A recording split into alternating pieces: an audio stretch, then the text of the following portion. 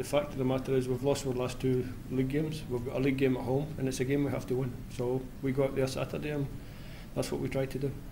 You said to me on Wednesday night that you're relatively happy with the performances, but the lads had to ensure they weren't a good team that didn't get the points they deserved. I imagine it's a good place to start in front of your own fans to make that point. Before anybody was talking about points or positions in the table, I flagged up the fact that we were playing well and not picking up enough points, because you know in this league there's going to come a time where you don't win the matches that maybe you should win, and then suddenly it becomes a more difficult league. That's the situation we're in just now. We've got a home game against Norwich, and we have to start addressing the points tally.